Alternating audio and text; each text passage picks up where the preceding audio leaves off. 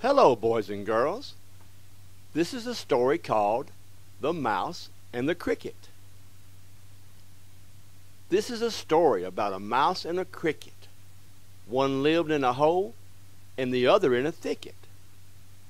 In the middle of the woods by a tall oak tree was a place Mother Nature called Perfect Harmony.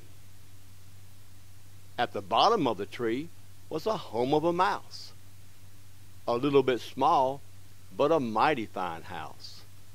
In the bushes there were butterflies living on a rose, and a little bunny rabbit with a wiggly little nose.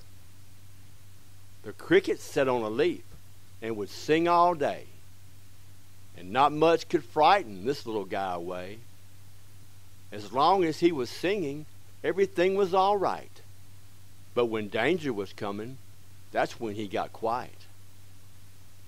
Perfect Harmony was a clean little place, and everyone had their own special space.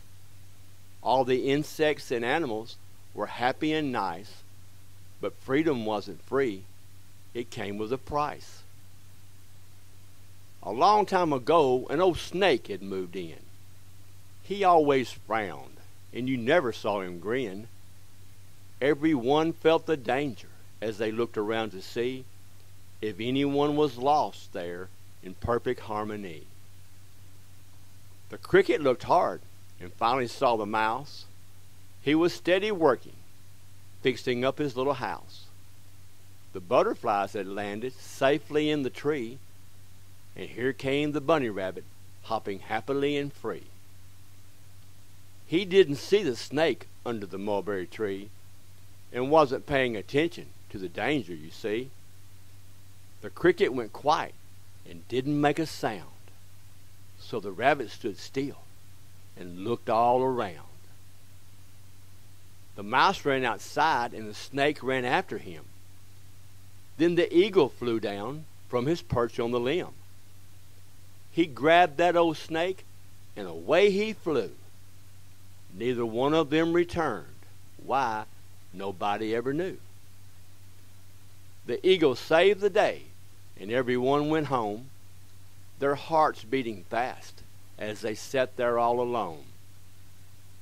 The cricket started singing and was happy as he could be, and everyone felt safe again there in Perfect Harmony. Well, the moral of the story is very easy to see. Working together will help make a strong community. And if we all do our parts, we can keep it safe and free. And there will always be this beautiful place called Perfect Harmony.